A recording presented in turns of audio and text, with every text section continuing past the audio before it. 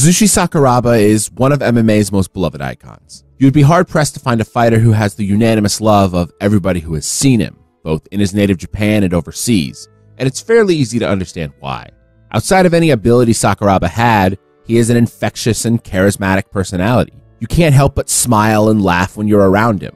When people talk about him, it's almost never a negative mourning of his professional lows, but a fond remembrance of his highs. With how much fun it is to talk about Sakuraba as a personality, it can be pretty easy to forget that he is also one of MMA's most important fighters as well. With an incalculable number of classic moments in his career, Sakuraba's name is synonymous with the aura of Japanese MMA, with one fight standing in its own stratosphere of importance, not only to the sport of MMA, but to culture itself. On May 1st, 2000, Kazushi Sakuraba and Royce Gracie entered the ring. The stage was Pride Fighting Championships, the largest mixed martial arts organization in the world, but the rules of their fight couldn't be further from mixed martial arts. Sure, they're fighting in an MMA ring, wearing MMA gloves, and whoever wins will have it reflected on their MMA record, but on this night, Royce Gracie and Kazushi Sakuraba are slotted for a fight to the death.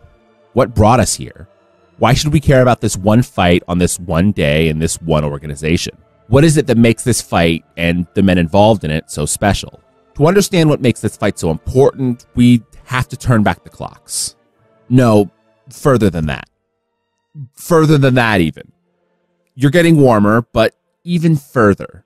You know what? This would probably be easier if you let me handle it. The story of Kazushi Sakuraba and Royce Gracie is so much more than just them. It's the story of identities and egos a century old, a constantly evolving understanding of societies and cultures, and ultimately, the story of martial arts itself. And to understand them, we have to go all the way back to the beginning.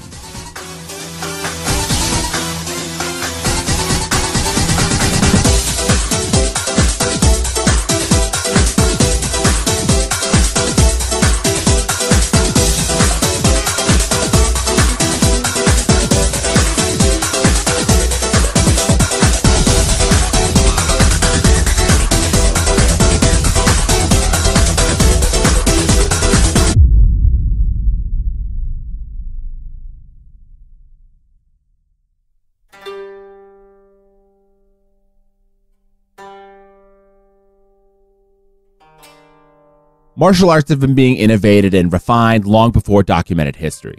The roots of just about every martial art reside in the human nature to fight to survive being honed through an understanding of the human body, with each school of thought across the world having a differing perspective in how best to bend the bodies of attackers in order to break them. In many places in the world, martial arts would become a core part of their culture. But if there's one nation that is known for their acceptance of martial arts into their society, it is unquestionably Japan. When most people think of Japan, some of the earliest images that can be conjured are ancient warriors existing in legend, such as samurai or ninjas. But when you look into history, you'll see that the Japanese samurai were a high-ranking class of military in Japanese culture. Researching the ebbs and flow of roles that the samurai have taken across the history of Japan is fascinating in its own right. But what's important to this story is that these soldiers were well-trained in many classes of weapons. But in order to defend themselves should they be in a battle without a weapon, they were trained in an art known as jujitsu. Broken down to its literal meaning, jujitsu means gentle art, focusing on throws and holds to incapacitate enemies by way of manipulating an opponent's force against themselves. Jujitsu was designed to assist the samurai in all military endeavors, but in feudal Japan, many of the secrets of jujitsu were held sacred, only to be learned by those in the high class of society, such as the samurai. Eventually, these secrets began to spread to the populace, with many people creating their own substyles of jujitsu that specialized in different things. But by the mid-1800s, nobody understood the stagnation of jujitsu more than Kano Jigoro. Kano was born into a sake brewing family in Mikage, Japan, and even into his adolescence was very small, attracting a large amount of bullying. To counteract this, Kano fell in love with jujitsu, as some of the core principles of the art emphasizes that smaller men can manipulate a battle against a bigger man's strength in order to best them. Not just looking to get good at kicking people's asses, Kano wanted to learn as much as he could. Kano sought doctors who knew martial arts as they understood the human body more than most. He sought teachers who practiced different styles, and when he struggled in sparring against his peers, he would research outside elements to incorporate into his jujitsu, such as sumo or Western wrestling. By the 1880s, Kano Jigoro had become a teacher himself.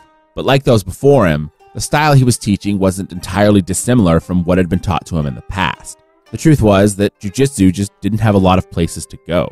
This would change when Kano Jigoro started sparring with his old teacher, Ikubo Tsunetoshi. Tsunetoshi was a master of Kitoryu, a style of jiu-jitsu that specialized in throwing techniques, but as they began to spar more frequently, Kano was able to best Tsunetoshi with regularity, implementing techniques that break the posture of Tsunetoshi before attempting his throws, making them impossible to defend. When he told Tsunetoshi this simple idea, that throws should be applied after one has broken his opponent's posture, Tsunetoshi told him that there was simply nothing more he had to teach him.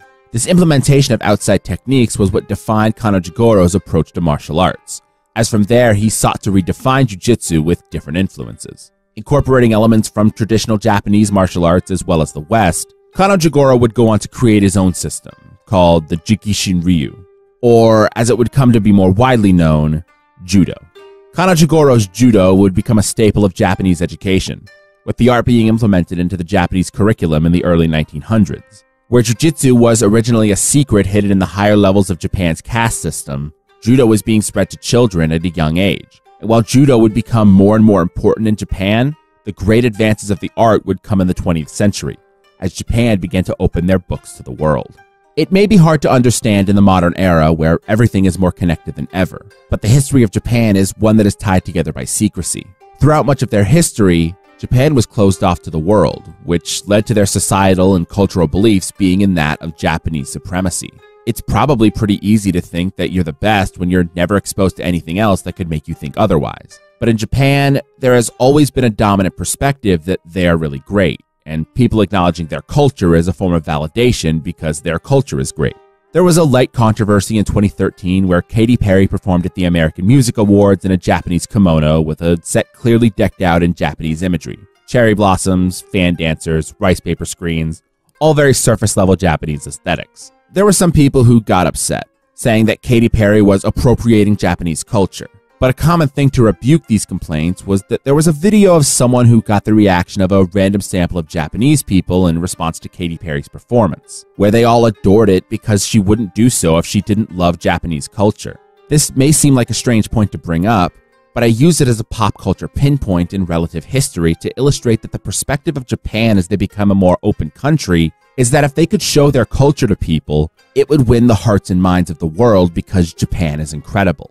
To this end, Japanese martial artists began touring the world in the early 1900s, doing demonstrations of their formerly secret martial arts for people who would come far and wide to see the mysterious Eastern men and their ability to throw each other on their heads. This is spread all over the world, but for the purposes of our story, we join a student of Kano Jigoro named Mitsuyo Maeda, as he tours Brazil in the 1910s. Now, there is an entire culture of Japanese-born nationalized Brazilians that I could go into, but suffice it to say that Japanese influence had a pretty big foothold in Brazil. And when Maeda began doing his judo demonstrations as part of a traveling circus, it must have resonated with a lot of young men in Brazil. One of these men was 14-year-old Carlos Gracie, who watched a demonstration by Maeda at the De Paz Theater in Belém in 1917. Carlos was the son of Gastão Gracie, who was affiliated with the circus that Maeda was touring with. And when Carlos became enamored with Maeda and the art of judo, Maeda chose to train Carlos as a thanks to Gastão for helping him spread his mastery. After all, what would be a better way to pay it forward than to directly teach the Japanese martial art to a group of young Brazilian men? Maeda would train Carlos, who would take those techniques back to his family, innovating and adapting the art with his own understanding alongside his brother Elio. And whether Maeda intended to or not, he gave the tools to young Carlos and Elio Gracie to begin building the foundation of one of the most recognized martial arts in modern history, Brazilian Jiu-Jitsu.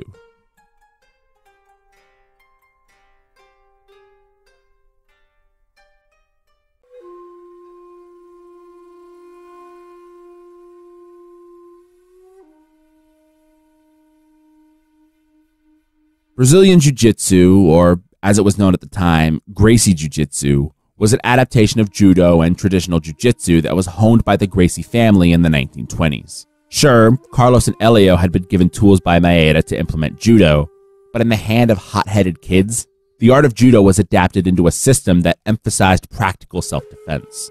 Gracie Jiu-Jitsu was honed not in dojos, but in combat. with the Gracies becoming innovators in organizing fights and traveling circuses where they would display their mastery of grappling against all comers. These fights became notorious in Brazil, being called Vale Tudo, or Anything Goes, in which the Gracies would fight anybody who believed that they could best them in fights with no rules and no time limits. Eventually, this began to transform as the martial art had itself. See, the Gracies' core tenets were best utilized against those who had no idea how to defend the techniques. And since the Gracies essentially invented Brazilian Jiu-Jitsu using a pretty private training relationship with Mitsuyo Maeda, not only did very few people have a chance against them, but those who did soon found out that the core of the Gracie style was mind-numbing length. The Gracies had developed a style that was used to quickly incapacitate unready opponents, but also completely nullify those who understood grappling arts, turning their fights into wars of attrition. One example of this is in 1932, when Elio Gracie faced Fred Hebert. Hebert outweighed Elio by nearly 70 pounds and was a decorated freestyle wrestler. But with the lack of a time limit, the grappling match lasted over 2 hours, eventually being stopped by police as neither of the fighters were progressing or advancing position. This style was incredibly effective against nearly anybody who was willing to fight them, with the Gracies and their traveling Vale Tudo circus becoming the home for what was dubbed the Gracie Challenge, an open invitation to anybody and everybody to meet them under their rules. The Gracie Challenge became most notable for events like Elio vs. Hebert, matches between the elite of Gracie Jiu-Jitsu and other disciplines. While the Gracies were creating an empire in Brazil off the back of Maeda's judo teachings, Japan was thrust into the world lens. The cultural hallmark that saw Japan spread their martial arts knowledge to the world also culminated in much more traditional ways, such as conquering lands and waging wars against those who could threaten them. This isn't to condemn Japan, as if conquering unsuspecting lands and committing atrocities is uniquely something that was done by them, or that the people's belief in Japanese superiority was somehow fueling a war machine bent on global domination. But it's an important part of the equation. While the world wasn't connected like it was today, the Gracie family and their success in Vale Tudo being built off of judo teachings is unquestionable validation for the societal beliefs that Japan held so strongly. Their culture was indomitable. Their way of thinking, their way of living, their art, their beliefs, their everything was superior to the world around them. In the 1930s, Japan would join forces with the Axis powers of World War II, allying themselves with Nazi Germany and the Kingdom of Italy. Not because they shared similar ideological principles, but because they all had common enemies, those who would prevent each of them from invading and conquering to their heart's content. For Japan's side, they began to invade much of Eastern Asia and islands in the Pacific Ocean. In 1941, this was brought to a head when Japan attacked the United States naval base at Pearl Harbor. The United States were the allies of Great Britain and Russia as the Allied powers, but the United States hadn't officially joined World War II. Despite that, as Japan conquered islands in the Pacific Ocean, they drifted closer to Hawaii, deciding to attack the naval base to prevent the United States from interfering. Of course, this only dragged America into the conflict, and in 1945, the United States infamously retaliated to Japan's previous act of aggression in the form of the deployment of atomic bombs on the Japanese cities of Hiroshima and Nagasaki, killing approximately 226,000 Japanese citizens and wiping 2 major cities off the map. It is, to this day, the only use of nuclear weapons in armed combat, and officially brought an end to World War II as Japan signed terms of unconditional surrender shortly afterwards. To understand why this was such an important sidebar, I want to play a clip of another video that references this, Empleman's video about Stanislav Petrov and the power of nuclear weapons.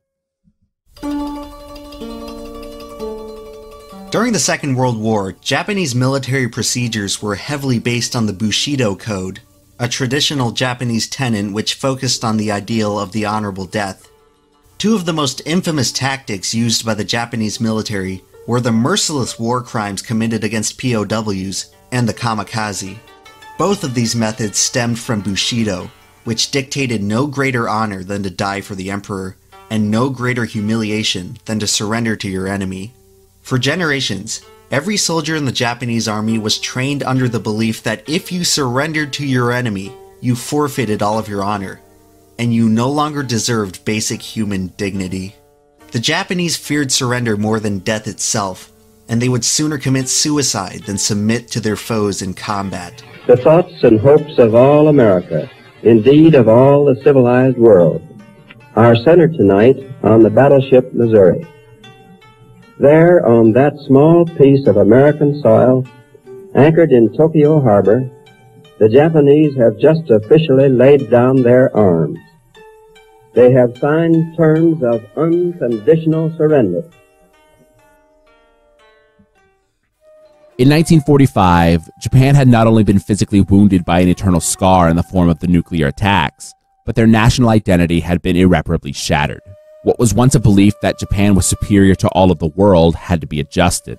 If they were so superior, why were the people in Nagasaki and Hiroshima not spared? If they were so superior, why did they surrender? While the bombings of Nagasaki and Hiroshima were atrocities in themselves, the lasting effect that the surrender brought was much greater. Cities can be rebuilt and people can be mourned and remembered. But imagine you're an average man in Japan in 1945. Your national identity is so intrinsically tied to pride so great that you would rather die than surrender. And while Nagasaki and Hiroshima were tragedies, you were raised to believe that the Japanese are the strongest in all of the world. When Japan's surrender came, and the United States occupied Japan for much of the next decade, you cannot help but feel dehumanized and humiliated as your nation surrenders to outside forces and your entire life begins to fundamentally change. The bombings of Hiroshima and Nagasaki killed a lot more than the 226,000 Japanese citizens. And while Japan would be rebuilt, it would come from a source that they wouldn't expect.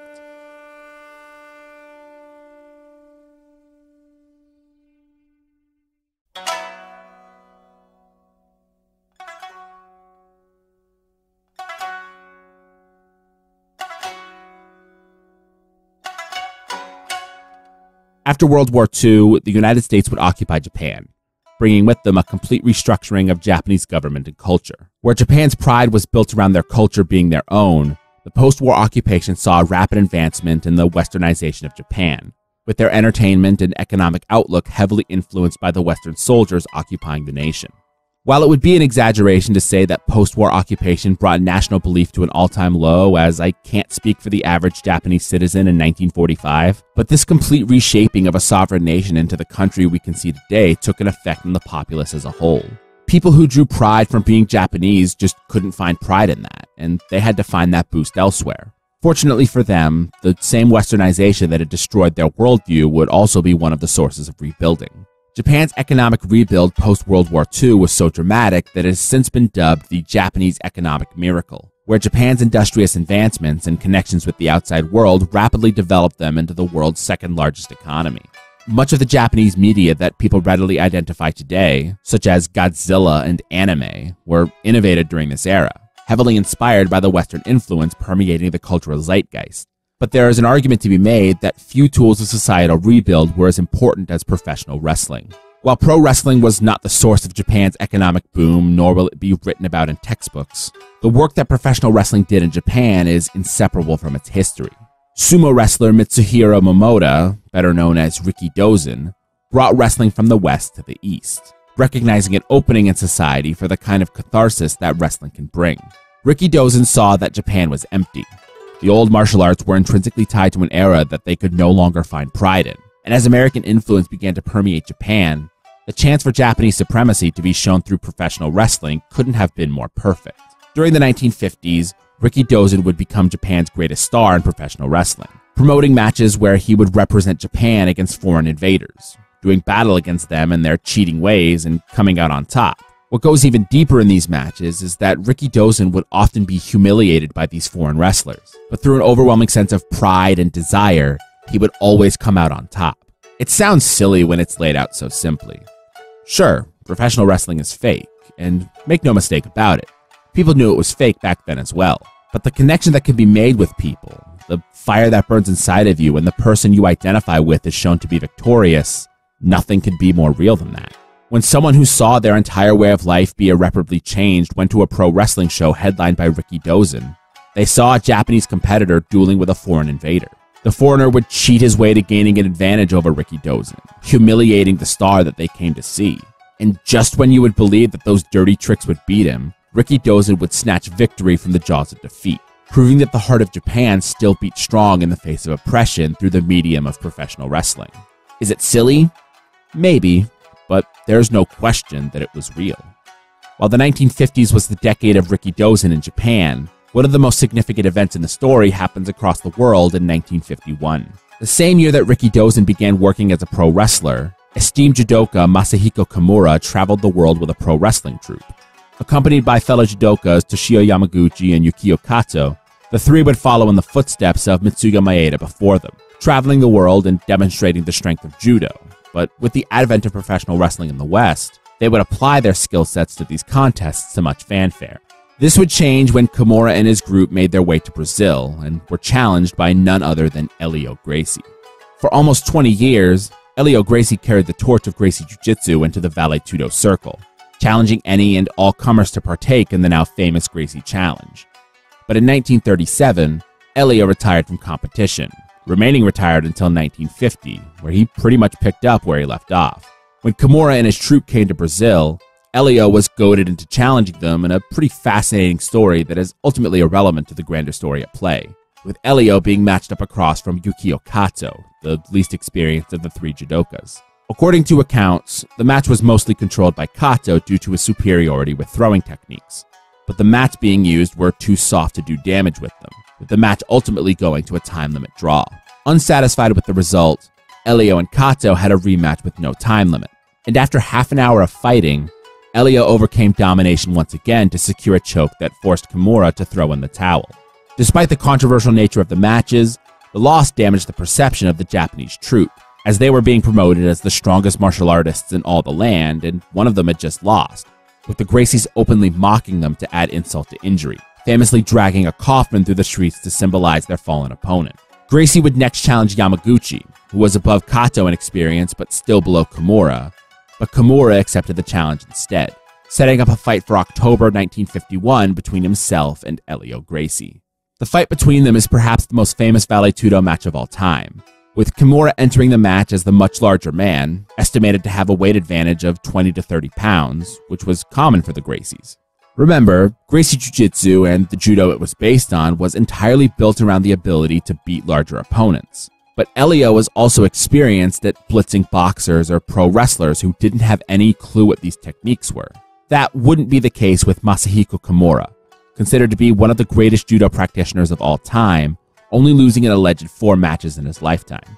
When he met Helio Gracie, this prodigious ability was reportedly on full display as Kimura dominated the smaller Brazilian, throwing him repeatedly and getting top position with ease.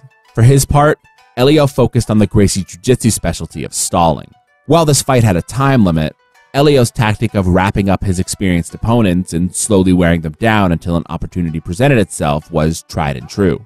This wouldn't happen with Masahiko Kimura though, as Kimura dominated the fight with relative ease. Through 13 minutes, Kimura was reportedly never in a bad spot before locking in a deep submission. The name of it depends on which discipline you practice. In judo, the move is called the udegarami. In catch wrestling, it's called the double wrist lock. But in modern-day Brazilian jiu-jitsu, it is known simply as the Kimura. When the hold was locked in, Helio Gracie famously refused to tap, choosing to die with his pride rather than surrender to fight another day. And Masahiko Kimura obliged, snapping his arm and forcing Helio's corner to throw in the towel, signifying the end of the match and the first true decisive loss in Helio Gracie's fighting career. While Japanese observers rushed the ring to toss Kimura in the air, a symbol of celebration from Japan, it's difficult to separate this victory from Rikidozan's efforts in Japan in 1951 to establish professional wrestling as a means of rebuilding the esteem of a nation. On opposite sides of the world, Japanese strength in martial arts was on display at a time where it was needed more than ever. And while Rikidozan and Masahiko Kimura have a dark and violent history together in their own right, the two of them changed the course of history in Japanese martial arts. Things would never be the same after 1951.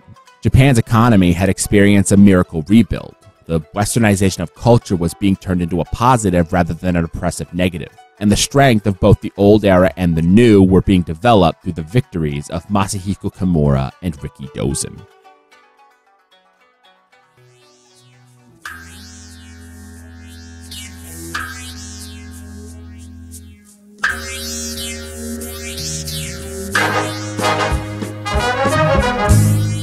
Rikidozan's establishment of pro wrestling in Japan elevated him to superstardom, and when it came time for him to pass his knowledge down, he certainly wasn't stingy. Of the students that Rikidozan took in as part of the Japanese Wrestling Association, or JWA for short, The most notable are Kanji Antonio Inoki and Shohei Giant Baba.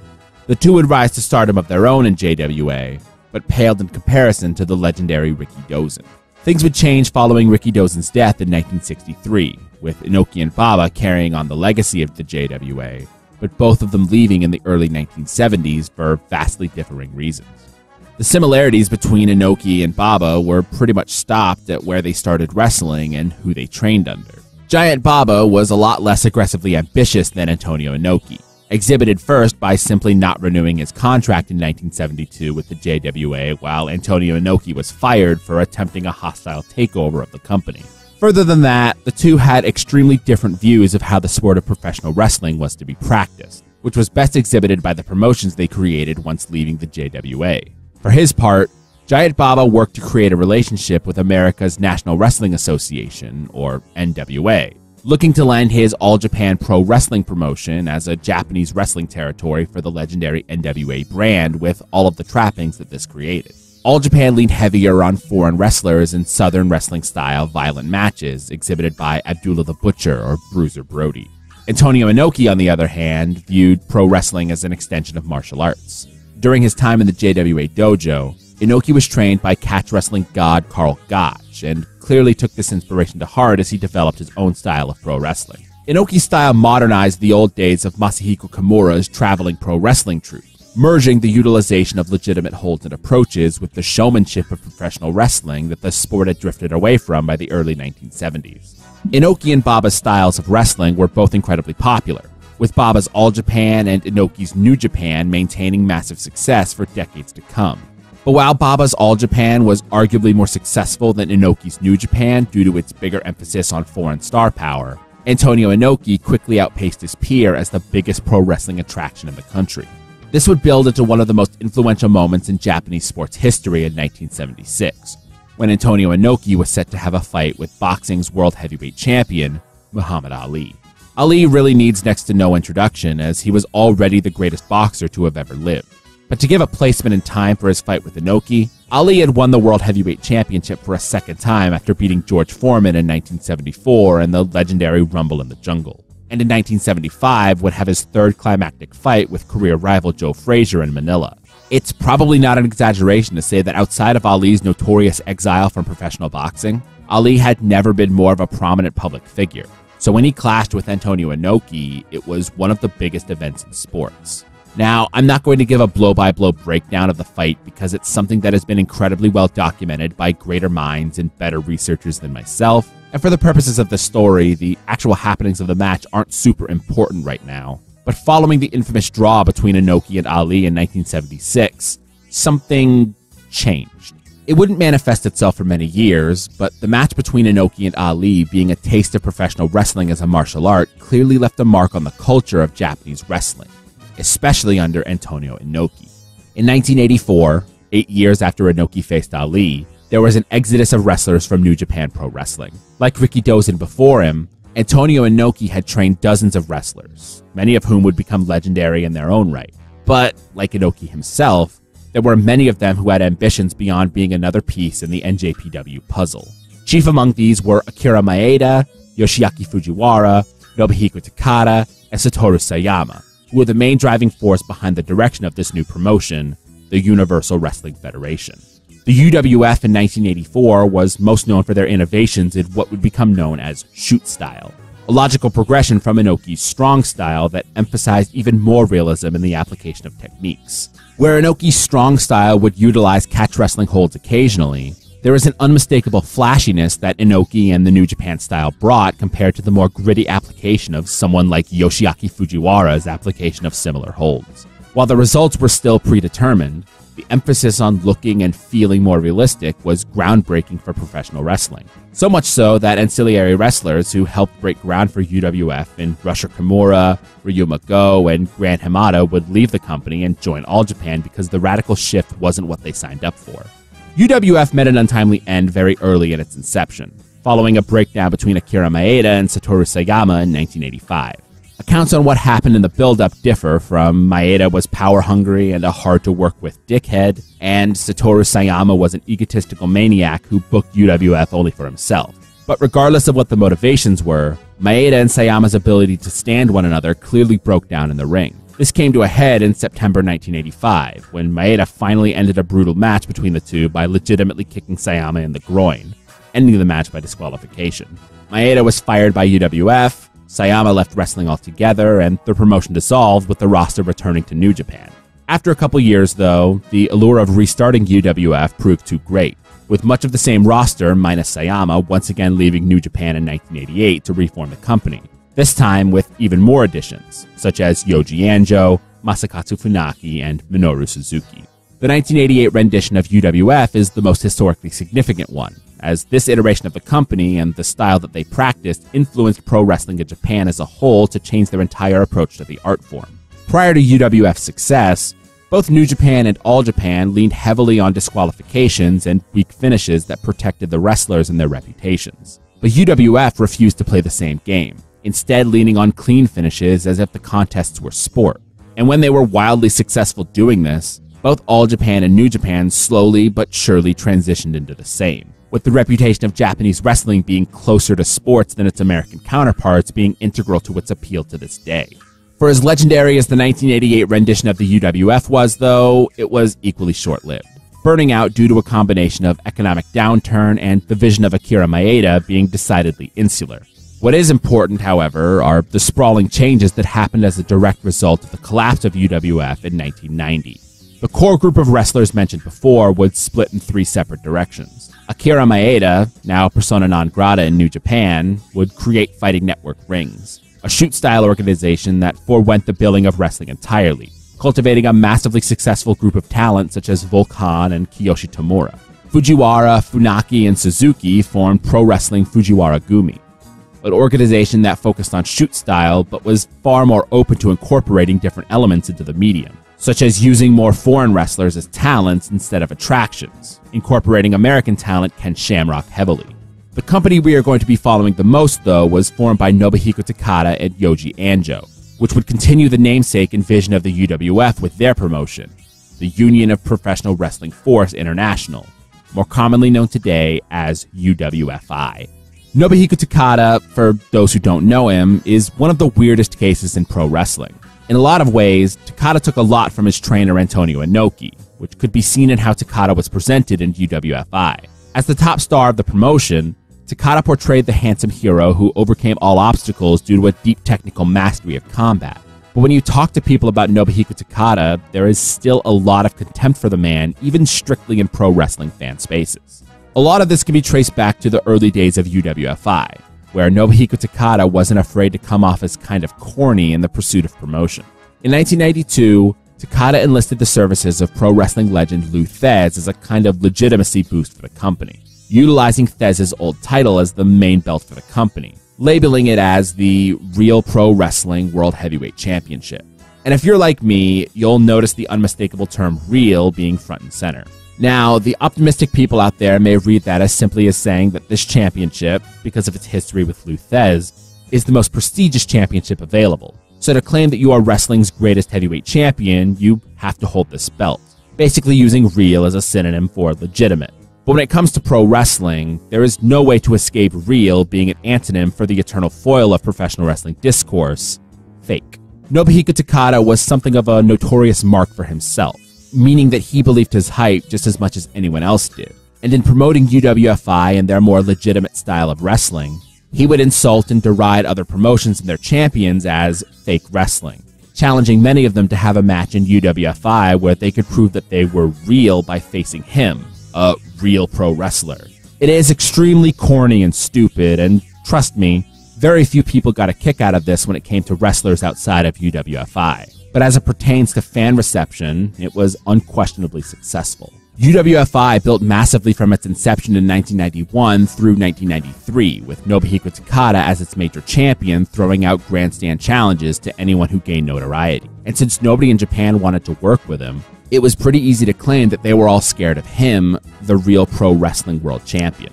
In 1993, UWFI would be broken big when Takada's challenge was answered by legendary American wrestler Vader. with the two having a match in December in front of a reported 46,000 fans that saw Nobuhiko Takada trump the legend by submission, legitimizing his claim as the real world champion.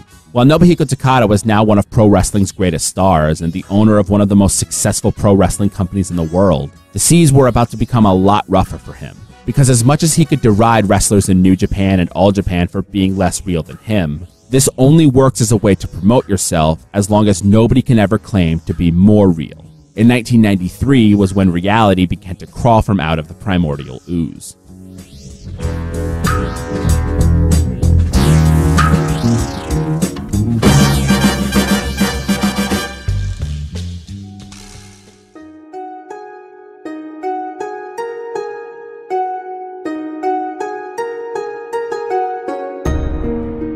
On both sides of the world, the origins of mixed martial arts began in 1993. In Japan, while Takada's UWFI was thriving, pro wrestling Fujiwara Gumi was struggling, but had stumbled onto something fascinating. While promoting the shoot style of wrestling, the stories of Ken Shamrock, the gym legend, began to creep up, with legends of how Ken Shamrock would dominate other wrestlers in contests away from prying eyes. This came to a head in 1992 when Fujiwara Gumi would run an experiment that hadn't been seen yet in Japanese wrestling, a legitimate contest between Ken Shamrock and Don Nakaya Nielsen. While incidents like Sayama and Maeda going off script and attacking each other aren't uncommon in the history of Japanese wrestling, the idea of promoting legitimate contests was almost taboo. Remember, the appeal of professional wrestling is that it is cathartic release and entertainment beyond regular sports. So if professional wrestling contests were to suddenly be legitimate, why would people watch it over more culturally established sports like sumo or kickboxing? This was the common perception in wrestling in 1992. But when the fight between Shamrock and Nielsen drew very well, the ambitious upstarts Masakatsu Funaki and Minoru Suzuki got to thinking. Their thoughts would manifest itself in September 1993, when alongside Ken Shamrock, they created Pancrase, a hybrid of professional wrestling and legitimate combat where the fights would be real. The first event was massively successful, which validated the creation. And while it wouldn't be as successful as Takada vs. Vader in UWFI months later, the foundation was set domestically for problems to arise with the perception of Nobuhiko Takada being anything more than a successful pro wrestler. It wouldn't just be pressured domestically, though, as in America, another group had a case of parallel thinking to Funaki and Suzuki. What if fights were held legitimately and broadcast to people who had never seen anything like it? Surely this would be a money-making phenomenon, but who would benefit from this? Who could be forwarding the brand of combat in North America? Oh, I should have known. You Gracies always did love to play the long game.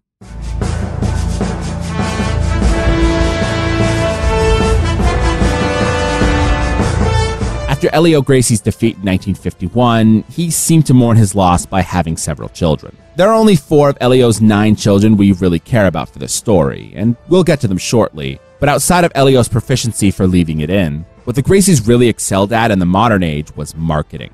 The Gracie family had begun to experience a resurgence in popularity globally, but especially in America, due to a series of VHS tapes titled Gracies in Action, a release of footage that documented the history of the Gracie Challenge, popularizing the Vale Tudo origins of the family amidst martial arts fans. This came to a head in the early 90s when Horian Gracie, the eldest of Helio's sons, joined forces with California businessman Art Davie to create a pay-per-view event that sought to modernize the Gracie Challenge. In what was tentatively titled War of the Worlds, the theory behind the event would see a single elimination tournament of fighters from different disciplines of martial arts to determine which was truly the strongest. This can be presented as a noble goal, but Horian's goal was slightly different. The Gracies knew that many of the competitors would not understand what their jiu-jitsu was, so they needed to present a figure that could represent the brand but wouldn't overshadow the infomercial to sell their combat system to the audience. The candidates came down to Helio's 3 remaining important sons, Hoyler, Hickson, and Hoyce. Hoyler was potentially the most technically proficient, but was also by far the smallest. Hickson was the great champion of the family, with a reputation that preceded him in Vale Tudo fights dating back to 1980. But his size and stature was deemed to be too imposing and could harm the acceptance of jiu-jitsu as a universal combat system, which only left the youngest of the group, Hoyce. Hoyce was smaller than Hickson, but bigger than Hoyler, had more grit than Hoyler, but less experience than Hickson, which made him the logical everyman plant in the event. In November 1993, The event that was conceptualized as War of the Worlds, but would be broadcast to the world as the Ultimate Fighting Championship, went off like it was a script from a movie. Royce Gracie bested all of his opponents with relative ease to win the tournament, proving the effectiveness of Gracie Jiu-Jitsu to be paramount and launching the Gracie family back into public acclaim. You might be wondering what these events have to do with Nobuhiko Takada and the UWFI. And sure, these events had nothing to do with Nobuhiko Takada's UWFI on paper, as the stadium match with Vader took place after both Pancrase and the UFC had happened. But the realness of combat that both companies put on being so popular meant that they would have to continue into 1994, which presented a lot of problems for Nobuhiko Takada and the suddenly much less real UWFI. For the UWFI, 1994 was a strange year. While the rise in popularity of Pancrase and the UFC continuing into the year might have cast a shadow over UWFI, the company was still able to sell out the famed Budokan Hall with regularity. But as Nobuhiko Takada lost the championship to Vader in a rematch, and Vader went out to feud with Gary Albright in a foreigner versus foreigner headline act, the sequence of events that would take place would present an unsolvable problem for the future. First, with Vader and Albright feuding, it left Takada with nothing to do. And if Nobuhiko Takada is nothing else, he is a resourceful promoter. MMA was on the rise in 1994, with Pancrase running a famously successful tournament to crown a champion, the UFC hosting 3 more tournaments with Royce Gracie winning 2 of them, and Rickson Gracie participating in Shudo's Vale Tudo Japan tournament and winning. Nobuhiko Takada saw and understood this, and went back to what garnered him so much success in 1992. He posed a grandstand challenge to Rickson Gracie to come to the UWFI and fight him. Now, calling people out to fight is one of those no-lose scenarios for Takada. Should anyone accept, they are going to have to go to Takada's wrestling company where he is the biggest draw, and in order to partake in the money that was going around, you were going to lose to him, which ultimately makes him look better. But in the more common case of people refusing or ignoring the call-out, it doubles as a promotional tool for Takada, as he can claim that the person he was calling out was just too scared to accept the challenge. However, Rickson Gracie is not exactly one of those people. No, Rickson Gracie refused Takada's challenge, and his reason for it was twofold. First, Rickson had nothing to gain by working with Takada. He was succeeding in Shudo with the Vale Tudo Japan tournament, and, once again, was the greatest champion of the Gracie family.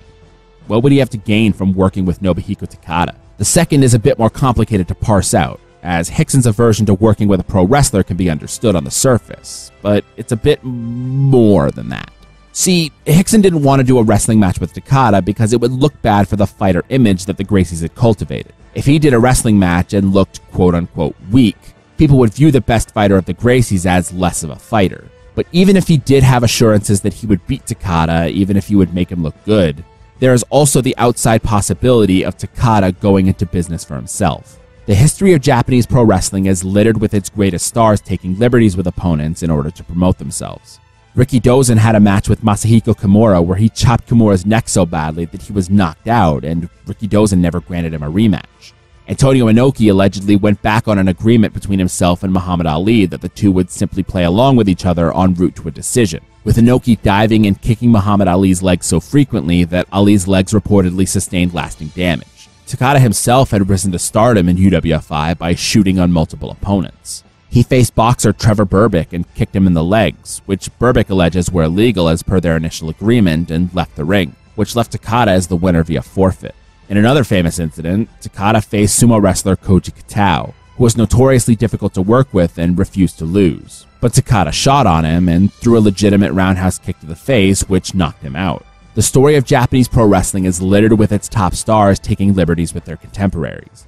So even if Rickson Gracie was willing to play ball with the wrestler in a wrestling match, it would be inadvisable for him to do so, as one stray kick from Takada could shatter the Gracie's mystique forever.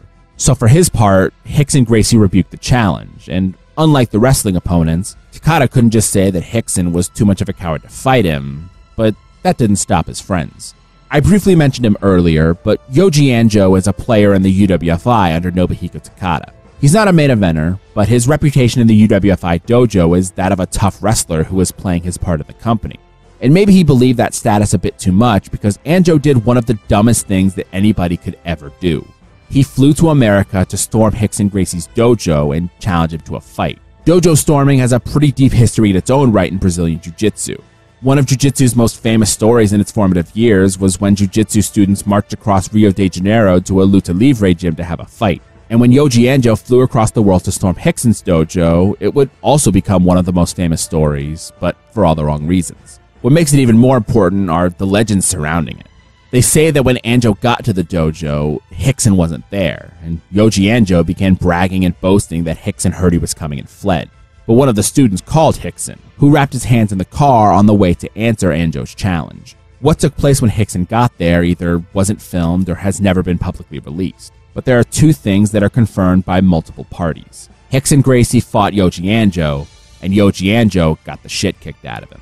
What's more, a famous photo of Yoji Anjo's bloodied and battered face following the fight with Rickson would be published in Japanese newspapers, which was an abject disaster for Takada and the UWFI. Takada was now put in an awkward position. He couldn't call Rickson Gracie for a fight in his wrestling organization, as the precedent had been set that he could fly to California and avenge Anjo's bludgeoning. But Takada knew what everybody was starting to realize. He couldn't fight. Takada had been trained in some martial arts and was a good athlete, but he wasn't a fighter. He wasn't Masakatsu Funaki or Ken Shamrock, guys who adapted their catch wrestling prowess to legitimate fights. He was still just a wrestler who was all of a sudden exposed as a fraud amidst an already massive rise in popularity of MMA to contrast the product UWFI put out. Takada's reputation was absolutely shattered, and when he tried to salvage it in 1995 by working with rival promotion New Japan Pro Wrestling, it backfired like the call-out of Rickson had. While the UWFI invasion angle of New Japan was financially successful, New Japan booker Riki Choshu held a lot of resentment for Takada after the comments in the early 90s about New Japan's legitimacy. And when Takada came crawling to him to work together, Choshu let that resentment out in the form of a complete embarrassment of UWFI, save for a token world championship win thrown to Takada, who had seemingly sold out his company for the chance to become New Japan's heavyweight champion. In just 2 years, Takada had gone from the most popular wrestler in Japan to a joke. His reputation was built in reality, but after Yoji Anjo's beatdown at the hands of Rickson Gracie and the failed invasion of New Japan, it was clear that he wasn't the greatest martial artist. He was just a con artist. UWFI closed their doors at the end of 1996, and while much of the roster went on to create another shoot-style organization called Kingdom, it never reached the highs that UWFI did. What Kingdom lacked, however, was Nobuhiko Takada, who didn't follow his former colleagues onto another organization. No, Takada was at rock bottom and was forced to face the proverbial music. In 1997, Takada was contacted by promoters KRS, who had concocted a novel idea, an attempt at redemption for him in a mixed martial arts bout against Rickson Gracie in front of a sold-out Tokyo Dome audience. Having nothing left to defend, Nobuhiko Takada accepted the bout for October 11th. The fight wasn't for a world championship. It wasn't for money, and it wasn't for fame. Nobuhiko Takada would fight for his pride.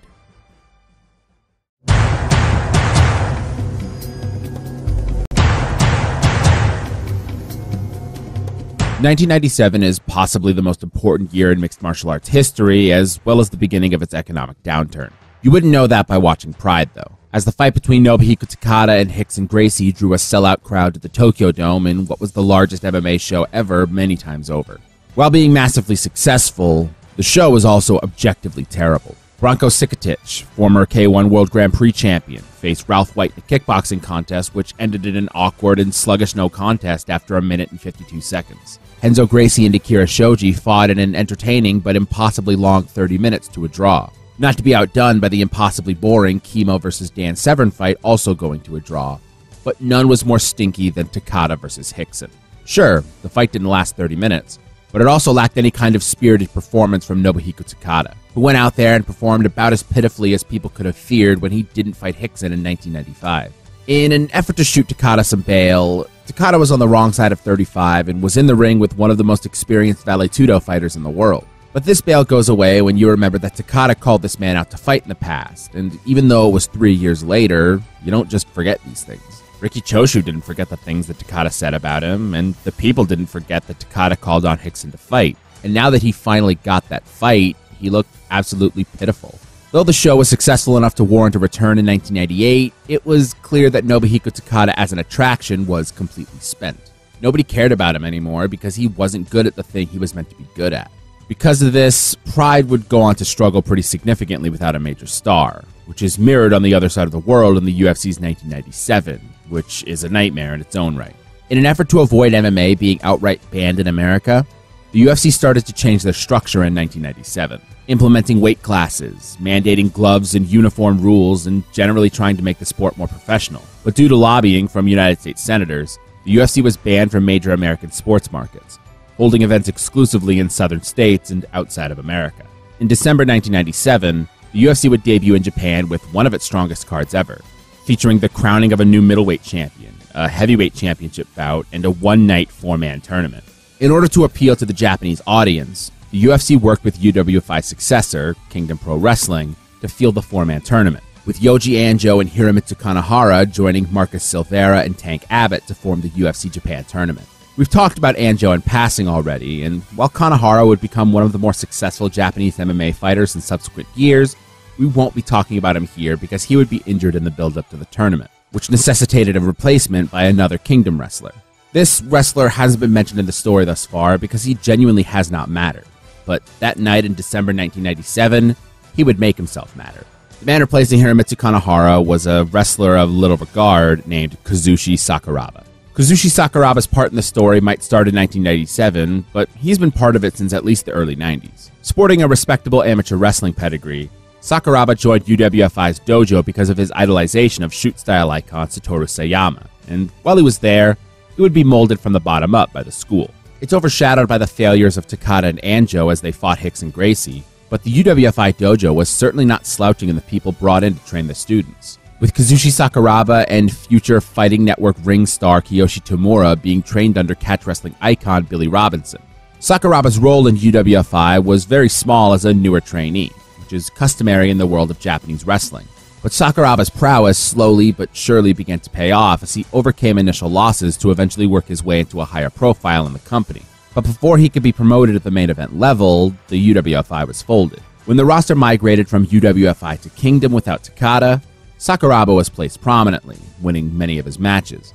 But still, he wasn't picked to participate in the UFC Japan tournament, which more than likely had more to do with his size than anything else. As a wrestler, Kazushi Sakuraba was notably small, only weighing around 180 pounds, which actually meant that he was disqualified from even participating in the UFC tournament. But when Masanori Kanehara was injured, the story goes that Sakuraba reported that he was 203 pounds in order to fill in, meeting 240-pound Brazilian Jiu-Jitsu black belt Marcus Silveira. While hokey stories about Sakuraba's weight can be laughed about now, this wouldn't even begin to cover how crazy the night would play out. The bout with Silveira is most known for Sakuraba getting stopped very quickly after eating a few punches and shooting for a takedown, leading to UFC referee Big John McCarthy believing that Sakuraba had been knocked out and calling a stop to the contest. Sakuraba and the crowd were incensed as they felt they'd been robbed, and Sakuraba, no joke, openly protested in the ring, attempting to get a microphone to address the crowd and refusing to leave the cage until things were made right. This is kind of what you get when you involve pro wrestlers in MMA spaces, and it's awesome. And also correct, as McCarthy reversed his decision and rendered the fight a no contest. But this still provided an issue as Marcus Silveira still advanced to the finals to meet the winner of Tank Abbott and Yoji Anjo. Now, this fight between Abbott and Anjo certainly happened. I can't claim to have ever watched it because a 15-minute Tank Abbott fight seems like a poor investment of time, but Abbott would get the decision over Anjo while sustaining an injury, making him unable to fight in the finals against Marcus Silveira. Silveira would now once again meet Kazushi Sakuraba in the tournament finals, with Sakuraba winning the rematch by armbar in 3.5 minutes, famously declaring after the fight that professional wrestling is, in fact, strong. There is a lot to unpack from UFC Japan, and I want to start with that famous Sakuraba quote. Sakuraba is one of the few MMA fighters to ever achieve a level of success that wears his professional wrestling origins not just on his sleeve, but openly promotes it. And I think it's because the mindset he has is so wildly different to how many people view professional wrestling's relationship with MMA. You don't need this video to tell you that the history of crossovers between legitimate sports stars and professional wrestling is as old as wrestling itself. But the inverse, professional wrestlers entering legitimate sports, is less common, to be generous. Legitimate sports stars entering wrestling always had the angle that they were highly trained in this specific art. So wrestling promoters would be burning money if they had someone like Salman Hashimikov, a Russian world champion wrestler, and promoted him as anything other than Salman Hashimikov, Russian world champion wrestler. But if a wrestler would cross over into another sport, none of them would want to be recognized as just a pro wrestler, because their pro wrestling base isn't what's going to get them success. Instead, it would be the years of dedicated training that they've put in that they would want to be recognized. Obviously, it wasn't uncommon, especially in Japan, for wrestlers to achieve success in MMA, with Pancrase being the strongest competition in the sport and it being composed primarily by pro wrestlers. But the elite MMA fighters in the world, such as Ken Shamrock and Dan Severn, who also wrestled, never credited their pro wrestling history for their success, and really, why should they? Ken Shamrock wasn't a great fighter specifically because he was also a pro wrestler, just like Dan Severn wasn't a great fighter because he was NWA World Champion. The two just didn't have anything to do with one another. Enter Kazushi Sakuraba, whose perspective on pro wrestling is decidedly different.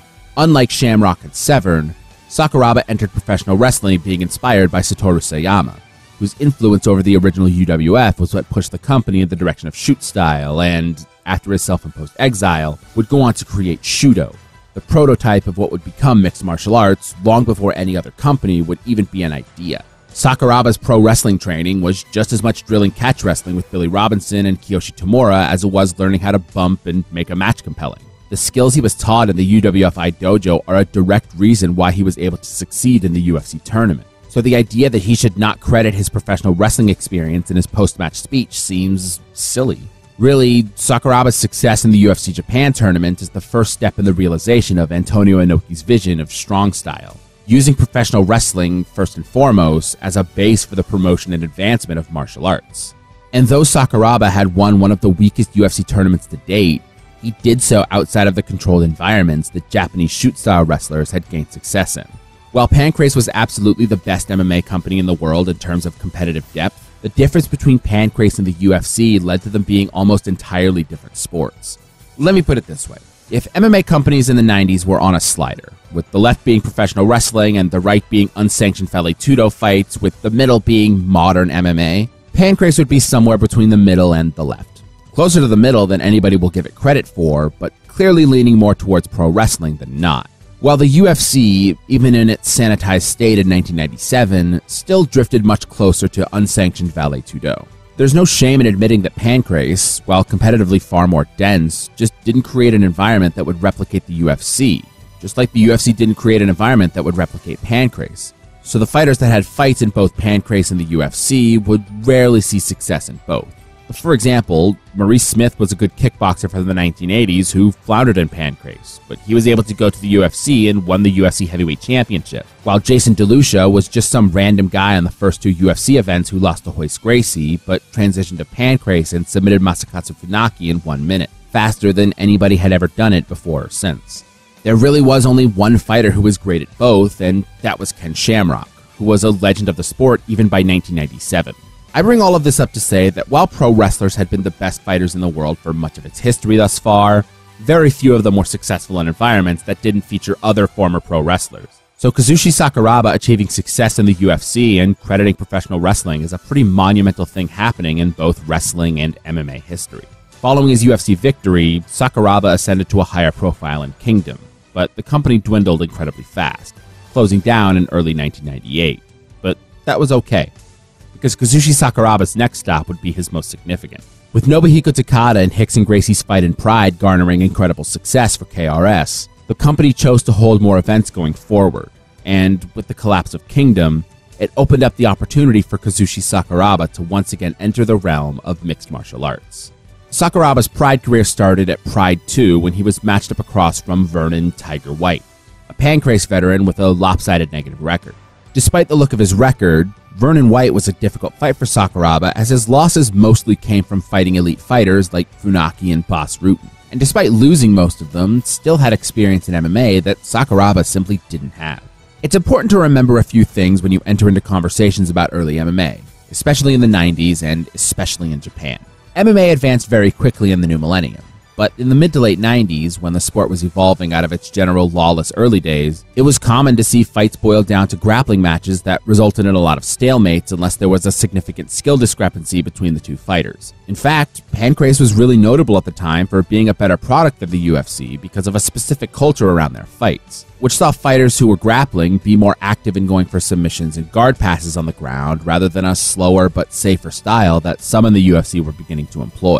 This resulted in top fighters eating losses more frequently, but also fights being finished constantly, and all of the Pancrase fighters fighting 6 or 7 times a year. Japan's attitude towards fighters losing is also really interesting in comparison to the West. Despite people believing they adore underdogs in America, the most popular fighters in boxing or mixed martial arts tend to be those who are the most successful. Whereas, in Japan, there is much less disregarding people who lose as long as they put their entire heart into the performance. You could trace this back to the Bushido Code mentioned earlier in the video and the cultural significance of the honorable death and how that translates to sports, or you could probably infer that the post-war image crisis that an entire generation of Japanese citizens went through manifested itself in believing that life's low moments are only significant if you let it get to you. So if fighters kept coming back after losing, it's valued more than simply the act of losing. You can project whichever you want onto this specific phenomenon regarding losses in MMA, but all of this is to say that Vernon White is a respected fighter for this era, and a good fight for Kazushi Sakuraba as he debuts in Pride. The fight with Vernon White is an entertaining one, and also an interesting one to talk about, as Sakuraba and White allegedly either verbally or non-verbally agreed to mostly scramble and go for risky plays in grappling rather than landing strikes on the ground. Which, there are a lot of ways to interpret that. It's been a long-standing rumor that Sakuraba's first two fights in Pride were either fixed or there was an agreement between Sakuraba and his opponent to primarily grapple, which led to Sakuraba's fights being notably entertaining on what turned out to be a really rocky start to Pride. I've not given my opinion much on things thus far, but if you ask me, an agreement between Sakuraba and his opponents in his first couple Pride fights to be primarily grappling-based isn't really that big of an issue. It's not like these were massive fights that were driving the company. They were low-end fights between grapplers who agreed to focus on grappling instead of punches. And even then, Sakuraba and his opponents did throw punches at each other. It's not like they were completely devoid of violence. But whether or not it's because of alleged agreements in the fights beforehand, Sakuraba's ability was able to shine through clear as day, picking up victories over Vernon White and Carlos Newton at Pride 2 and Pride 3. The fights were really good, and they really stood out in the scope of the first three Pride shows, which were bad. MMA in general was starting to enter a really weird dark age 5 years after its inception, and while there are a lot of reasons for this, very few of them are relevant to this story. But what is relevant is the fact that Pride sucking had Gracie fingerprints all over it. I went over Nobuhiko Takada versus Hicks and Gracie as the genesis of Pride, and lightly touched on Henzo Gracie, a cousin of the Elio line that featured Hickson and Hoyce, facing Akira Shoji in a spirited yet drawn-out fight on Pride's first show. But on Pride 2, the doubling down on Gracie involvement was extremely present. First, there was a fight that featured an attempt to capture the magic that the Gracie family versus UWFI veteran matchup had spawned at Pride 1 when Naoki Sano, a wrestler most known for his work with the legendary Jushin Thunder Liger in the late 80s, faced off against Hoyler Gracie. Since being passed over for participation in the first UFC event for his brother Hoyce, Hoyler is one of the only high-profile Gracies to enter sport jiu-jitsu, utilizing his technical superiority to capture the 1996 and 1997 World Jiu-Jitsu Championships in the featherweight division, and bronze in the 1997 Absolute division, only placing under Fabio Gurgel and Amore Battetti, gold medal winners in divisions more than 30 kilograms above Hoyler. All of this is to say that Hoyler Gracie was absolutely one of the most accomplished grapplers in competitive Brazilian Jiu-Jitsu, where Naoki Sano was some guy who wrestled some shoot-style matches. I'll talk about this fight in a moment because I really need to explain the next one and what makes these so noteworthy. Henzo Gracie, who is markedly less accomplished than Hoyler in sport jiu-jitsu, but is also much more experienced in mixed martial arts, would face Sine Kikuta, a solid fighter for the time who was trained in shoot wrestling by Satoru Sayama, but failed to get involved in pro wrestling. The fight between Henzo and Kikuta was notable for its rule set, which followed the traditions set by the Gracies in Vale Tudo. Let me explain. Henzo's fight with Shoji at Pride 1 was 30 minutes long and ended in a draw, which the Gracies don't love because it lacks finality. I've gone over how the Gracies are unafraid of making a fight last forever if it means that they will get a submission by way of attrition. But with mixed martial arts becoming more modernized, the implementation of time limits really hampered their ability to do that. Up to this point in history, the longest mixed martial arts fight of all time happened at UFC 5 in the rematch between Ken Shamrock and Royce Gracie. It was the first UFC event to feature time limits, and consequentially, the fight between Royce and Ken was the first to reach a time limit, going to 30 minutes with no decisive winner. So the UFC, on the spot, decided to arbitrarily continue the fight for an additional 6 minutes to try and get one, and ultimately, they failed. No UFC fight before or since has been longer than 36 minutes, and through all of my research, I can't find a single instance of a fight in any company going longer. If I'm wrong, which I could be, then please let me know. But I really do believe that 30 minutes is about the cap that the general world decided upon for MMA fights. This didn't sit well with the Gracies, who didn't get the finish in Henzo's fight against Shoji at Pride 1 with a 30-minute time limit. So for Pride 2, negotiations were pretty clearly had that eradicated time limits for at least the Gracie fights. Hoyler and Sano, despite Hoyler Gracie's technical prowess, went a mind-melting 33 minutes before Hoyler picked up the submission. Good for at least the second longest MMA fight of all time if my research is correct. It's a little long, but fine. Okay, no big deal. Henzo Gracie is facing another catch wrestler, and maybe this will go better. No, that can't be right. I cannot be reading that right. Henzo Gracie and Sine Kikuta did not fight for over 50 minutes. That isn't real. Nope, apparently it's real. Henzo Gracie had negotiated that the fight would last an unlimited number of 10-minute rounds, which, that is too long to fight and not be at all interesting. And trust me, it's not. The Gracies having their hand in Pride's early shows really made these shows suck tremendously because of the core values of the Gracie family and their style. Gracie Jiu-Jitsu, as stated before, is not made to be a spectator event. It's made to be a self-defense system that was adapted to Anything Goes combat. But part of the value of Anything Goes is that while you could get a violent, bombastic knockout, you can also stall a fight out and implement your game effectively, no matter how boring it is to watch. The Gracies copied and pasted their style onto a spectator sport in MMA, and brought with them all of the positives and negatives their style brings. It's methodical, it's effective, and it sucks to watch.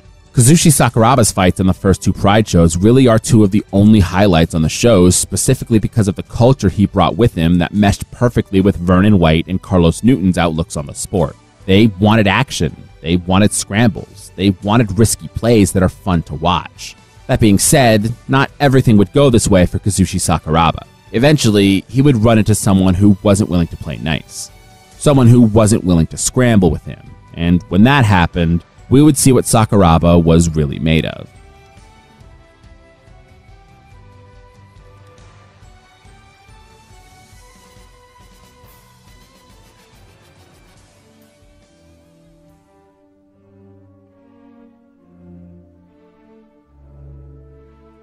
Pride 4 at the end of 1997 was a big event for multiple reasons. To start, the company returned to the Tokyo Dome as the headliner was a rematch between Rickson Gracie and Nobuhiko Takada on the anniversary of Pride 1. It was the debut of promotional stalwart Igor Vovchanchin. Many of the fighters previously featured, such as Akira Shoji and Alexander Otsuka, got big wins over highly touted opponents. But it also featured a fight between Kazushi Sakuraba and Alan Goes. Goes was a Gracie Jiu-Jitsu black belt, trained by Carlson Gracie with a particular nasty streak that was befitting of his Gracie lineage. Goes debuted at MMA against Frank Shamrock, who would go on to become one of the best pound-for-pound fighters in the world, with the fight being extremely close, but Goes would gouge Shamrock's eyes to set up submissions, as well as refusing to let go of chokes when ordered to. Suffice it to say, Goes was a mean bastard, but an incredibly talented grappler to be across from Sakuraba at this stage of his career. It's unknown if Sakuraba approached Vernon White and Carlos Newton to pitch to them the style of their fights, or if it was just an understanding between the two parties. But much like the dynamic between Takada and Rickson, should Sakuraba have pitched to Goes the idea of heavy grappling, there is almost no chance that Goes would accept, because why would he? Goes was an accomplished and well-trained jiu-jitsu ace, and gained nothing from scrambling with a catch wrestler.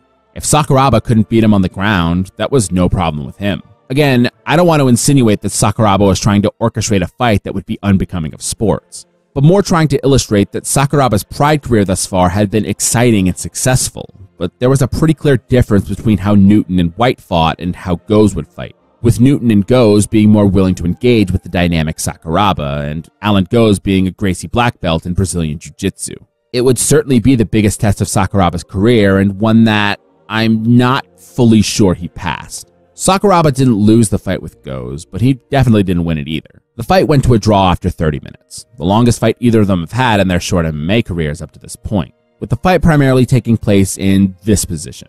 Alan Goes laying on his back, Sakuraba standing above him, almost at a loss at what to do. Whenever Sakuraba engaged Goes on the ground, he was put in bad positions, threatened with strikes and submissions, and just generally outskilled in every capacity. But Goes also held a size advantage over Sakuraba, who wasn't a very talented striker, so the stalemate just had time to sit and linger in the air.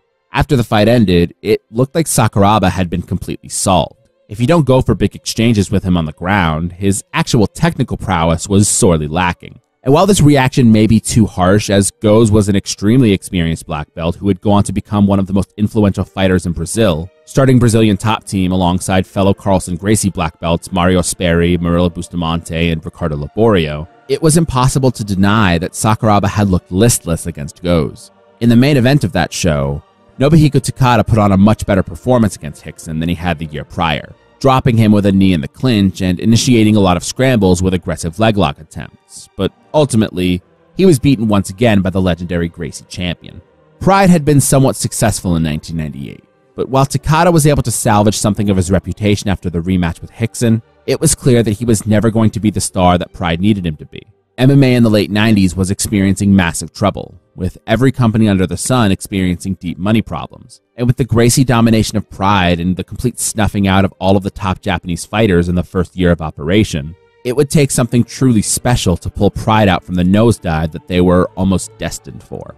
At Pride's next event in April 1999, Sakuraba continued his career progression by facing Vitor Belfort. Now, Belfort is one of those super talents you hear about at movies, but you don't expect to actually see in real life. Nicknamed the Phenom, Belfort had been fighting in MMA for 3 years with a 6-1 record, winning the 1997 UFC 12 tournament at 19 years old and finishing 5 of his 6 fights by knockout, often winning within the first minute of competition.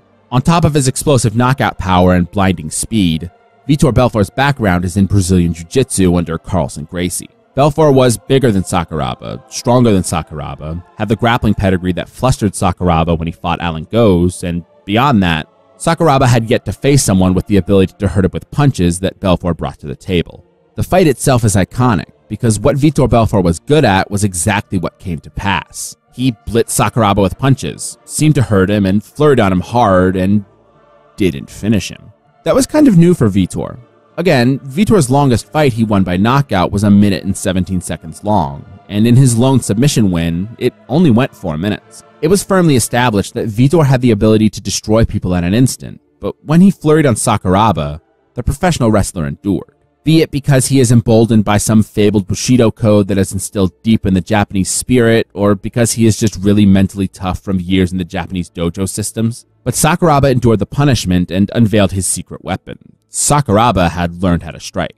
Kazushi Sakuraba recognized that his flaw in the Goes fight was entirely built around a lack of ability to punish Goes for inactivity on his back and at neutral positions on the feet, resolving to address that flaw coming into his next fight with Vitor Belfort, where he primarily utilized kicks to chop the legs and body of the Phenom down. Most of this fight once again takes place with Belfort on his back and Sakuraba standing over the jiu-jitsu player. But unlike against Goes, Sakuraba punished Belfort with a constant stream of leg kicks for as long as he remained in that position. But outside of this, the fight also saw Sakuraba landing many heavy kicks on the feet, my favorite of which is a spinning back kick to Vitor's body that hurts him badly, forcing Vitor to drop down to his back after having just gotten up from the position where he had eaten dozens of kicks already. It's one of the most uniquely embarrassing performances in MMA history because Sakuraba's rudimentary kicking game combined with his patience and willingness to make fun of his opponents, taunting Belfort on the ground and going for silly guard passes. It wouldn't surprise me if Sakuraba never trained the spinning back kick at all, but just threw it as a goof and it happened to hurt Vitor badly enough that it was just accepted as a position. While Sakuraba wasn't the first person to beat a Gracie black belt in Pride, Akira Shoji had just gotten a win over Walid Ismail at Pride 4. He was uniquely positioned in the company after Pride 5. While Akira Shoji had clearly had the most success against Gracie fighters, he was still outskilled by Renzo Gracie, though the fight was declared a draw. Whereas Kazushi Sakuraba, while clearly outskilled by Alan Goes, had never been provably outwitted by a Gracie directly, embarrassing and defeating a Gracie black belt in the process.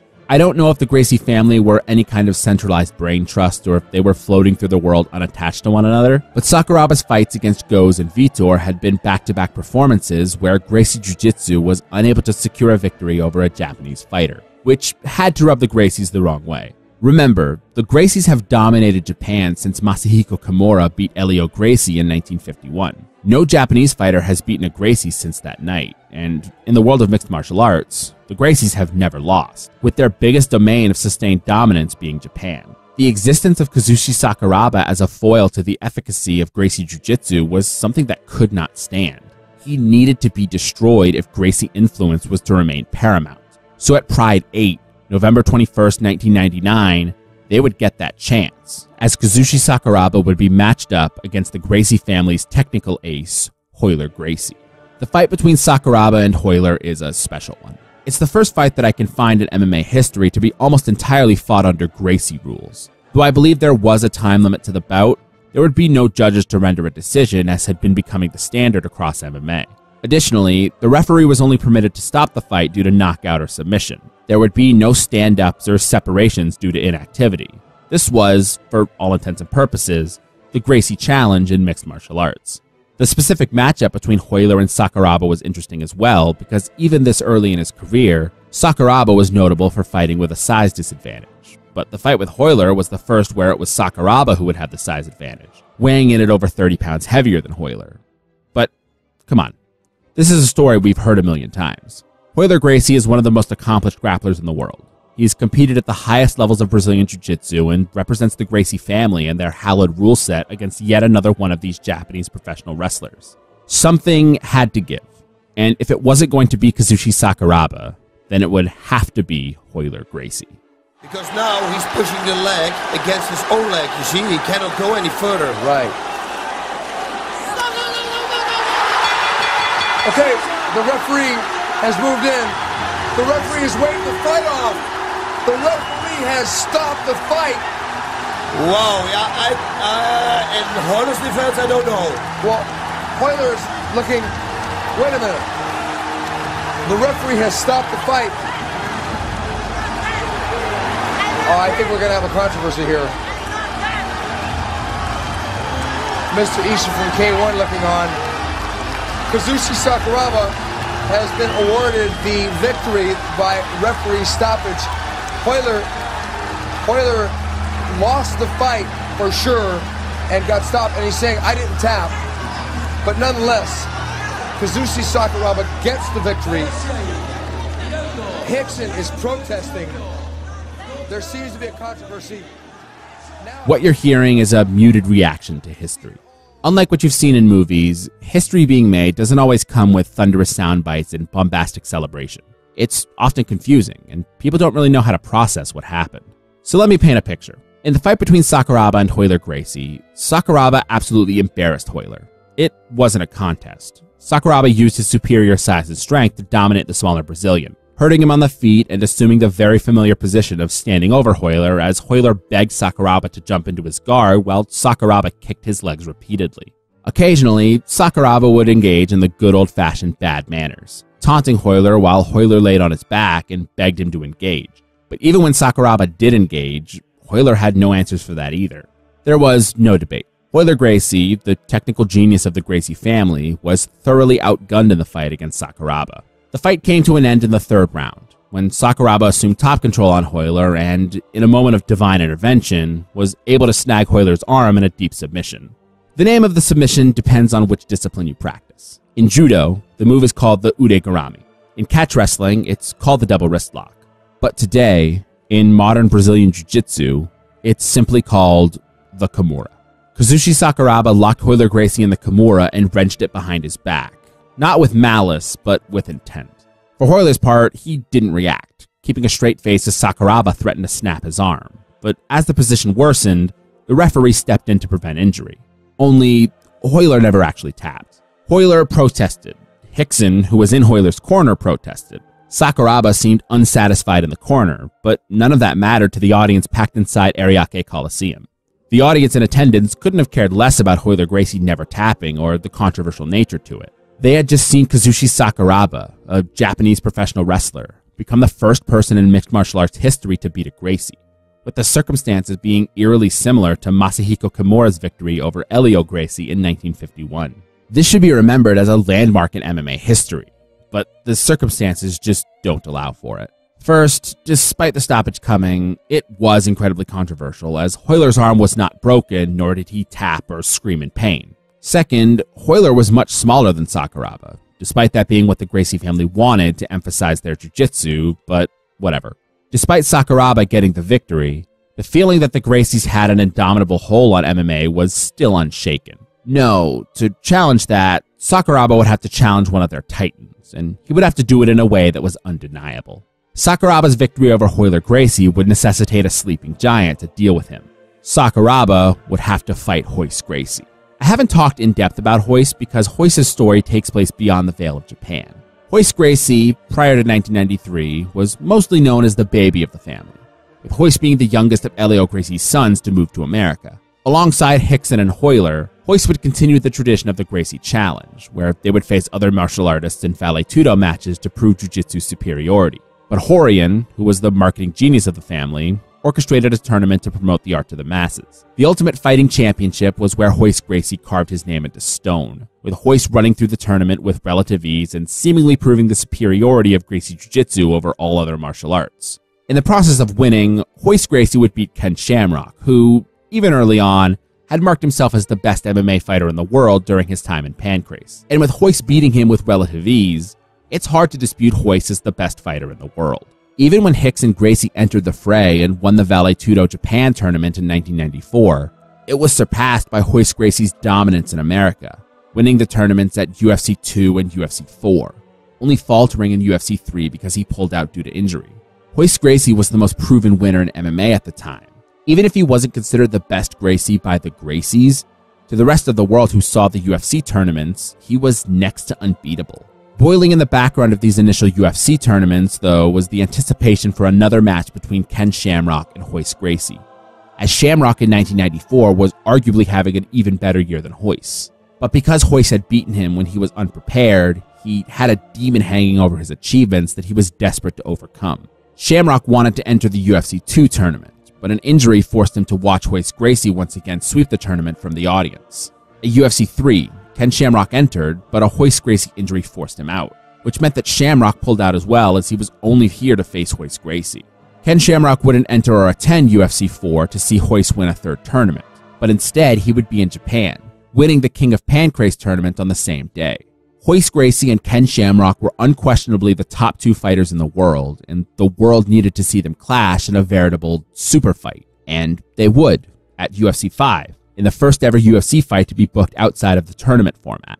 The fight itself I've spoken about. It was the longest fight in UFC history, but it was also the first to ever have a time limit, ruling the fight a draw after a year of anticipation. Following the event, the Gracie family were furious. Horion had helped create the company to spread Gracie Jiu-Jitsu dogma, and part of that was the intrinsic value of a lack of time limits to hinder the progression of their art. The way the Gracies viewed things, they were not trying to facilitate a sport. Sports had rules, and sports need to make money, but the Gracies wanted to facilitate superiority. And if that means that they had to fight someone for 3 hours while slowly sinking in a choke, then that's what that means. With the UFC being on pay-per-view, they had strict time limits they had to adhere to. So running a potential hours-long fight just wasn't feasible. So the Gracies pulled out of the UFC entirely in early 1995. It's probably not a coincidence that, 2 years later, the Gracies would begin cropping up in Japan with the advent of Pride, who were much more willing to allow the Gracies to have hours-long matches if they went that long. See Henzo vs. Kakuta and Royler vs. Sano. Pride was in a place where they needed the popularity of the Gracies to survive, as they didn't have a Japanese star of their own, partially because Hicks and Gracie had demolished Nobuhiko Takada. For Royce, though, he had semi-retired after UFC 5. He was supposed to compete at Pride in 1998, signing to fight Mark Kerr in a fight with, again, no time limits, but pulled out due to an injury and never flirted with competition again. And then Sakuraba beat Royler at Pride 8. Royce Gracie had been on the sideline while his family was losing in the organization that they were meant to be dominating. The mystique of the Gracie family was beginning to get scuffed, if not outright be questioned, which is something that just couldn't be tolerated. Royce Gracie would come out of retirement, and he would have his eyes set on Kazushi Sakuraba.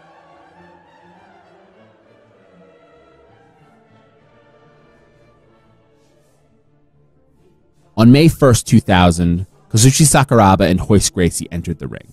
The stage was Pride Fighting Championships, the largest mixed martial arts organization in the world, but the rules of their fight couldn't be further from mixed martial arts.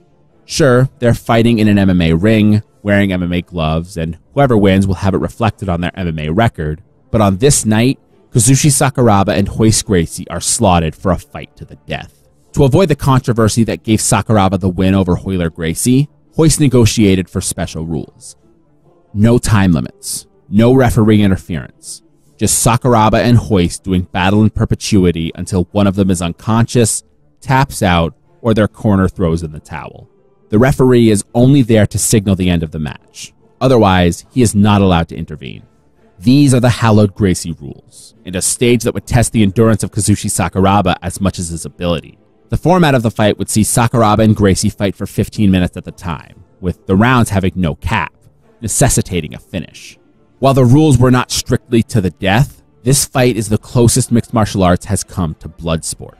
It's an event with decades of history going into it, going back to Kano Jigoro fracturing traditional martial arts, to Mitsuyo Maeda passing Jigoro's judo to the Gracies in Brazil, to the national identity of Japan being salvaged by traditional Masahiko Kimura and forward-thinking Riki Dozen. From the lineage of Antonio Inoki to Nobuhiko Takada, from professional wrestling's reckoning with the surge of true combat, from the depths of Brazilian challenges to the grandest stage in the Tokyo Dome, Kazushi Sakuraba, a charming upstart carrying the Japanese flag into war, faces off against the undefeated phenom Royce Gracie, the chosen representative of the Gracie family.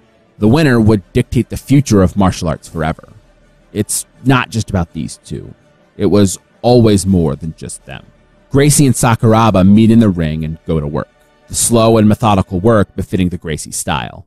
Because of the rule set, Kazushi Sakuraba would allow Gracie to get his back, wrap up an arm, and stick his head outside of the ropes as they were on the feet. Knowing the referee could not separate them, but frustrating Royce Gracie because it was an abject stalemate. Gracie would attempt to punch Sakuraba from this position, but to no avail. When they were in neutral space, the lanky Gracie would attempt to grapple Sakuraba, but Sakuraba would either shuck it off or, on the rare occasions he did engage, he would take advantage of Royce Gracie's gi to compromise his position.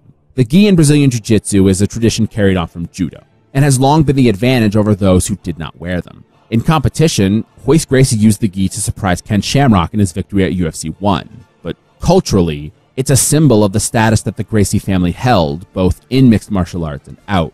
It's a uniform for supremacy.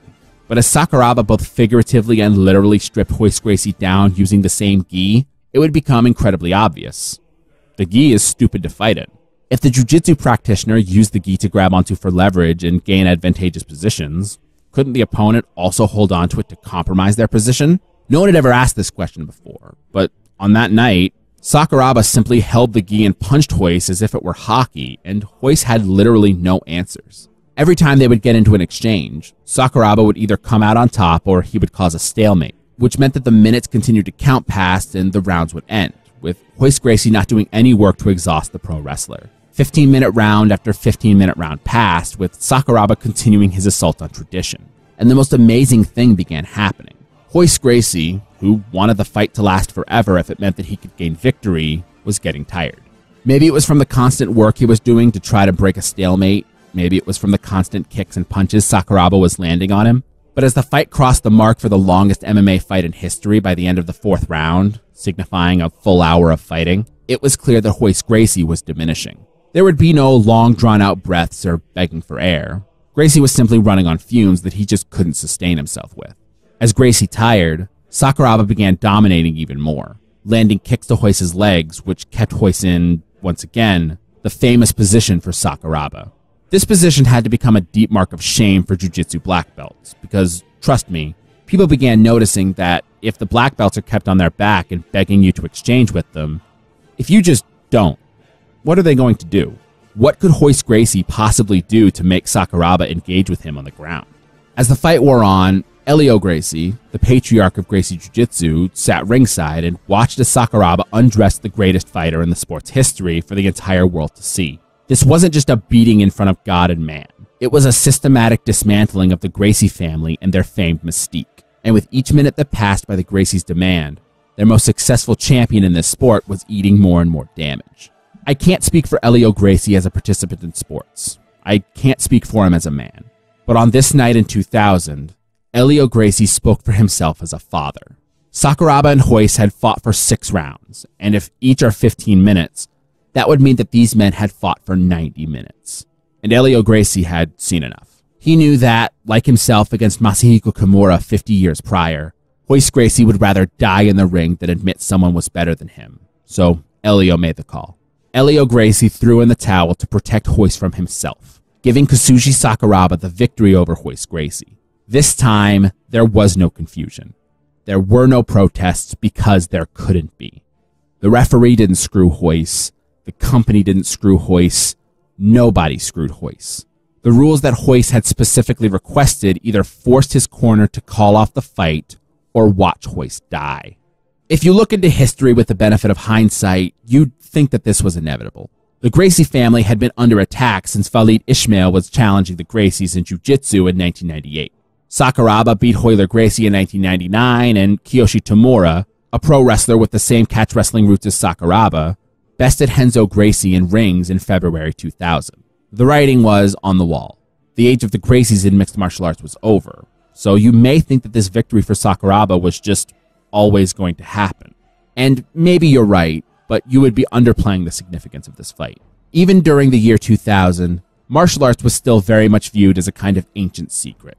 You'd hear stories about Tibetan monks going years without moving through nothing but the sheer dedication to their lifestyle.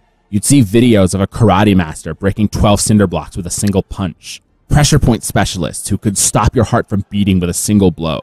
In the decade of the 90s, martial arts was the last refuge of mysticism in an increasingly cynical society. While overly indulgent music and wholesome sitcoms were forced out of the cultural zeitgeist in favor of alternative programming like The Simpsons or grunge music like Nirvana, the allure and mystery of traditional martial arts remained. As MMA became more popular, it was arguably the Gracies who kept this true. Because even though the rise of MMA revealed to the world that nobody had any idea about what fighting truly looked like, the best competitors in this new medium that followed in line with the counterculture of the 90s were bastions of tradition. It was a small man in a traditional gi who, with the use of hidden techniques, could choke out a man twice his size as he had secret knowledge that nobody could ever understand. And even though losses had begun to accumulate for the Gracies, Royce Gracie was still the greatest fighter who'd ever competed in the UFC. He had never lost an MMA fight, and only left the sport because he couldn't fight the way he wanted to, being done in by the sanitization of rules and sports. But against Kazushi Sakuraba, a man who openly represented the fake art of professional wrestling, he brought with him all of the mystical secrets that previous generations had built up. He brought with him a rule set with which to work his magical art, and across the longest fight in MMA history, he was proven to be just a man. Martial arts weren't proven irrelevant, but the mysticism and the fantasy was.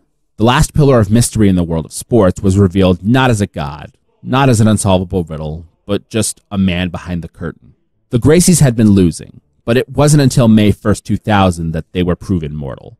It took 90 minutes, the length of time it takes a family to go and see a movie, for Sakuraba to unseat thousands of years of ancient secrets and prove that we are all just human. Sakuraba's legacy is not solely this fight, but his legacy was never that of an undefeated god who would be undefeated for the rest of time. In fact, he didn't even leave May 1st without a loss, as he would fight later that night against #1 fighter in the world Igor Vovchanchyn for an additional 15 minutes before his corner threw in the towel after an impossible 105 minutes of fighting in one night. But Sakuraba's legacy holds up not as a myth, but as a man.